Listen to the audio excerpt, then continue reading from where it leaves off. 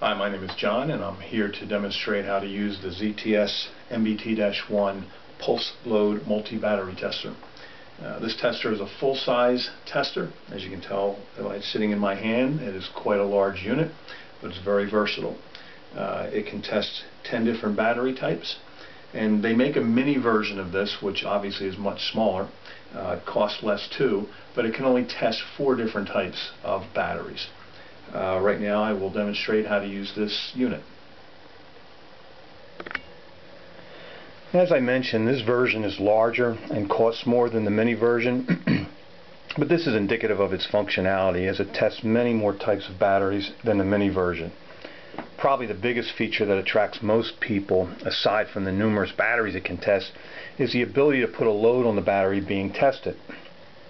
The pulse load technology simulates real power demands, such as the drain put on the battery, say from a camera's flash, and it measures that, and then measures its battery's performance. This gives a much more accurate determination of the battery's condition. Many other battery testers on the market don't do this. So although you get an indication of the battery's life, it's not as accurate as putting a load on the cell. For many years I used a tester that did not put a load on the cell, and even though it indicated that the cell was still good, it wouldn't run in a device such as a remote control. And again, that's because my tester didn't place a load on the cell like the device would, and so it didn't give a real-world performance indication. In fact, that's exactly why I purchased this tester.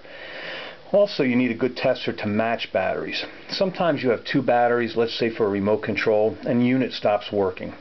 You test the batteries on a conventional tester and they both say good, but the device won't work. Then what?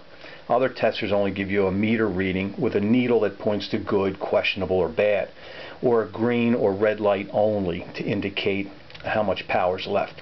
Now, those readouts are just too general, and as I mentioned, you can have a cell read good, but it really isn't, because the other types of testers do not put a load on the cell. So you throw the batteries out or you recharge them. But it's possible that one battery of the 2 did have enough power. That's where battery matching comes in. The ZTS will give you a better readout indicating which batteries are close to each other in power. So instead of using a pair of batteries in a device where one is at 80% and the other is at 40%, you can match the power of the 2 batteries much more accurately.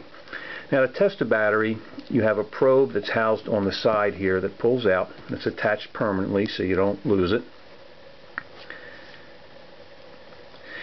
And as you can see, there's 10 different designation spots for the batteries, such as this spot would be where you would test the 1.2 volt rechargeable type batteries, AA, AAA, C, and D.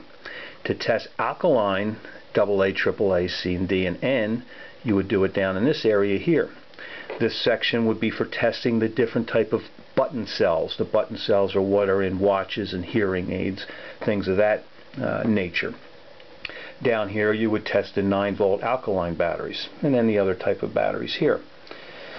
Now again, this has an LCD readout up at the top, and the readouts go from 10% all the way to 100% capacity. And it shows you on the graph here that they light up in red, yellow, and green. Now, for this demonstration, the camera and the lights here may not pick up the red color, but it is a nice bright red color, yellow, and then green designation. So from 10 to 20%, the area, if the battery has 10 to 20% power, this will light up as red.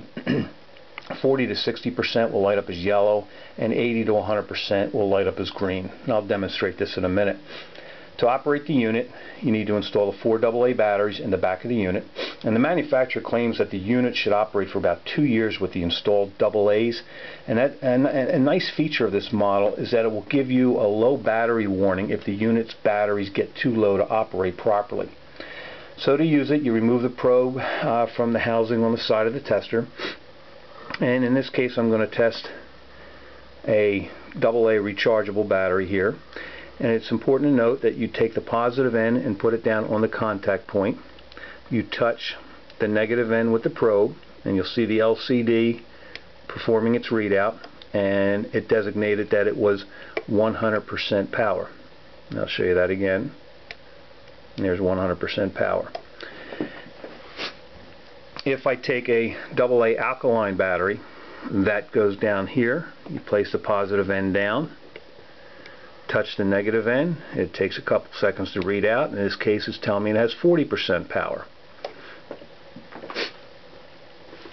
Here I'm using a 9-volt alkaline battery. You don't need the probe to test this. You match up the proper terminals here, and it starts to perform its readout, and it tells me that this is at 40% power also. Now this type of battery is a 123 style battery. I use these for my flashlights. And down here you'll notice 2 terminal points. That's where you test this particular battery. In this case, you can't read it, but it says CR123. But the reason it has a positive and a negative terminal point like the alkaline 9-volt is because CRV3 batteries have 2 contact terminals like an alkaline battery, so that you would test it at this particular point. For this test here, you just take the positive end, touch it to the positive section, touch the negative end with the probe, and here it tells me I'm at 60% power with this particular battery. Now, an important point to mention is to make sure you place the battery in the proper terminal at the contact point. In other words, if you recall, this alkaline battery went at this section and it designated a 40% power charge. If I put the alkaline battery where the rechargeables go, I will get a reading of, in this case, 10%. It's given me an improper reading because I don't have it in the proper spot. So it's important to note to make sure that you take the proper battery and line it up where it is actually supposed to go to get a proper designation. Now, please keep in mind also that this unit does not test 9-volt rechargeables. ZTS makes an exact unit like this, and it will test 9-volt rechargeables if that's what you need. But this unit will only test 9-volt alkalines. Now you can see how easy this unit is to use. And again, as I previously mentioned, the full-size MBT tests 10 different battery types, whereas the mini version is smaller, costs about 60% less, but only tests 4 different types, such as the AA, AAA alkaline and rechargeable, 3-volt lithium, and 9-volt alkaline. These are the most common battery types. So the mini version might be a good choice if that's the only type of batteries you have. But whatever model you choose, the MBTs are highly suggested because of their quality and the pulse load technology that it has. Now, just a note on the manual supplied with the tester. Obviously it shows how to use the tester, but it also gives good general information on battery capacity, self-discharge, and battery life. So there you have it, the ZTS MBT-1 battery tester, an excellent product. Whether it's the mini version or the full size, you can't go wrong.